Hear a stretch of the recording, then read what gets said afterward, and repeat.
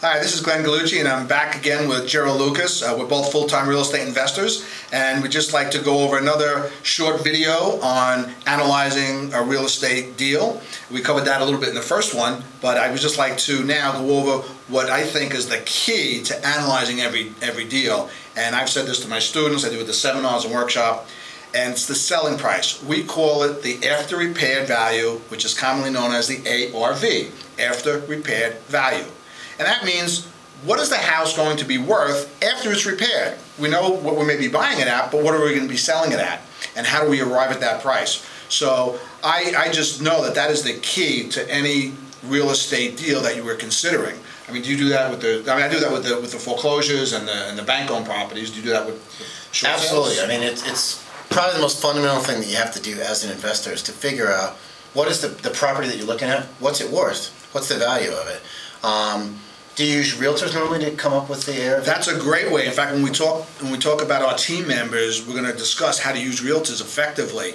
And yes, you would go to the realtors and they'll give you a comparative market analysis. They're going to tell you what similar houses sold. I guess it's the same way with the short sales. You have to do the same process. Same thing. What, other houses, if they're 3-bedroom, 1.5 bath, what have they sold for? The size of the properties are the same and everything else. We want to know if that house is going to sell for $280,000. That's where we're starting at. And then from there, what I do is we start putting in all the expenses, all the renovation costs, and everything that's associated with owning that property, getting it ready for a resale. Holding costs too, right? Exactly. Oh, exactly. Which a lot of people forget. You still pay real estate taxes on these properties. You have utilities you have to pay, lawn maintenance, insurance. If it's the winter, we have snow that has to be shoveled. So we factor all that in, and that's how you arrive at your offer. And that's how I do it when I'm buying the bank properties. We have to know what all those expenses are to come out with our offer price.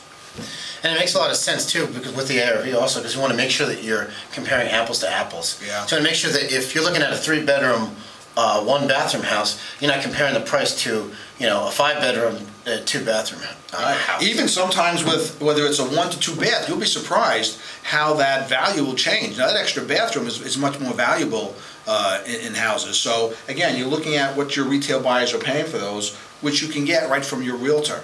Okay, they'll be able to tell you that, and that's why later when we talk about them being such an important person to be on your team. Sure. So what about some of the exit strategies that we have for these houses? I mean, what do you look to do when you're getting these short sales? Well, normally, I'm going to either try to buy the property and rehab it and then resell it, or I may want to keep it because I am a landlord and I have been really since I started investing in real estate. So it depends, and I think that, do you often find that depending on the exit strategy that you use, do you make different kinds of offers? Oh, great. That's a great question, and yes. If I'm looking to take this property, renovate it, and sell it, I'm going to be using a certain formula. But if I'm going to hold this property and I'm going to rent it and keep it as a rental property, I can actually pay more than my formula, which we'll discuss later on, will allow me to pay. So like say I'm looking to buy the property, renovate it, and sell it, and Gerald wants to buy it, even renovate it, and keep it as a rental property. Gerald can pay more than I can pay because he's still getting the property at a discount, but he doesn't have to worry about selling it to making a huge profit on it. What he will do is, when he buys them at a discount, and he's going to have rental income coming in, it's going to lower his mortgage on the property because he's buying it at such a reduced rate. So you're exactly right. It's a different formula that we use. So you want to work your way backwards and figure out what you want to do at the end, what your exit strategy is. How do you normally get the money to buy these properties? I think we may save that for our next video because we have hard money lenders, we have private lenders, and I'll answer some of the questions which Gerald also knows about, do we use banks, and if we do, how do we use them? So why don't we save that one for our next video, because I'd like to give them a little bit more information on that, and I know we've both used all those variations as well. Absolutely. All right, we'll save it? Save it for the next one. Okay, we'll see you guys soon. See you next time.